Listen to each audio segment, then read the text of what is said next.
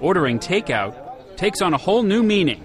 Buckets of fried chicken smuggled under an international border, evading Israeli restrictions to reach fast food fans in Gaza. Business is brisk. The delivery company's surprised to get many orders. The manager says 30 customers called and all want to order again. The smuggling trail starts in Egypt, with the fried chicken carried through tunnels like these. They supply Gaza's markets with everything from sheep to luxury cars. Once inside the city, motorcycle couriers wing the KFC to hungry clients. But it's hardly fast food. Ordered at noon, it arrives after nightfall. Hungry patrons say it's worth it, even at $30 a bucket. It remains in good quality, says Rajab. It's a blessed change to have a better variety of goods. With no big fast food chains in Gaza to compete, the smugglers have a finger-licking success.